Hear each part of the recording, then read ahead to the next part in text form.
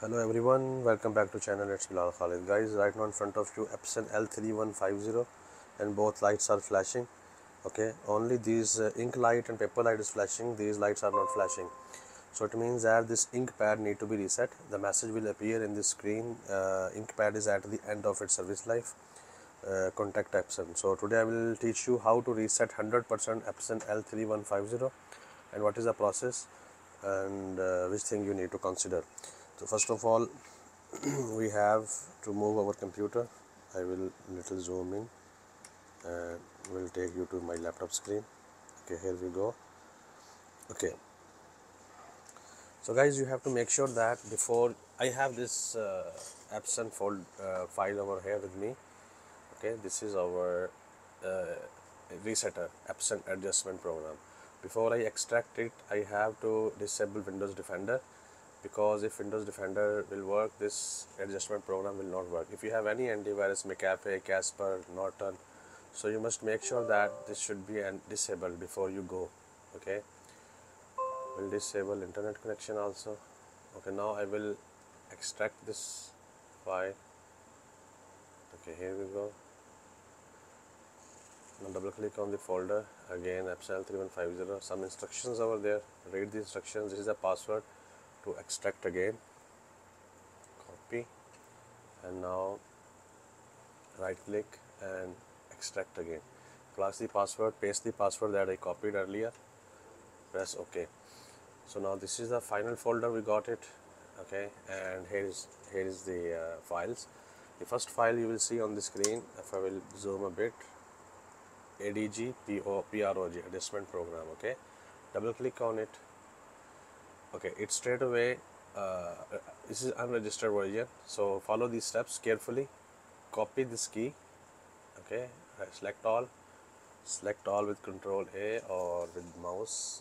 Okay, with mouse, then Control C, copy this, and then enter key. Okay, leave it open on the right side and then open the keygen over here. In the keygen you find name, or to write in the key, write any name here, JJ. License ID that you copied from this file, this license ID for registration, paste here. License ID, Control V, and third of the down one false, make it true, and here make it 2024, 1 year or any date, and then click on new key. Its key came here, copy this key, right click and copy, and then came to this screen that we opened earlier, this one. Okay, now we will paste that key we copied from here, then press OK.